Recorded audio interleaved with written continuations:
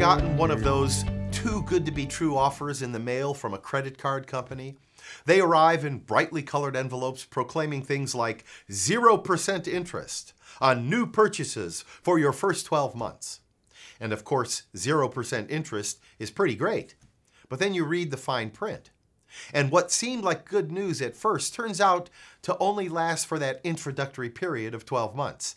After that, the real interest rate kicks in, and 22.5% isn't very good news at all. I was just tossing one of these flyers into the trash the other day when it hit me how much offers like that are the exact opposite of the gospel. Because the good news of the gospel never expires. There is no introductory rate on grace. It's just that good, forever. Listen to how the Apostle Paul puts it. It is for freedom that Christ has set us free. Stand firm then, and do not let yourselves be burdened again by a yoke of slavery. I love this verse because it sums up the permanence of the gospel so well. It's not temporary good news, it's permanent. And here Paul reminds the Galatians of that truth and then encourages them to stand firm in it in order to resist being burdened again by a yoke of slavery.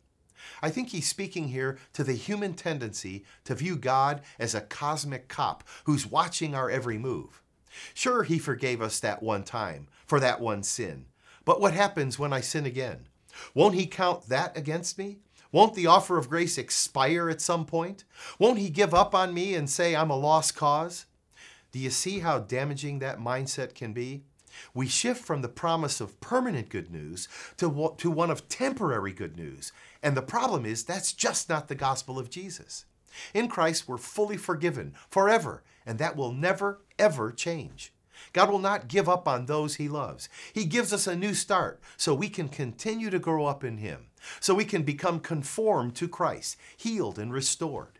His love will bring to completion the good work he began in us and among us. His love loves to wholeness and completeness.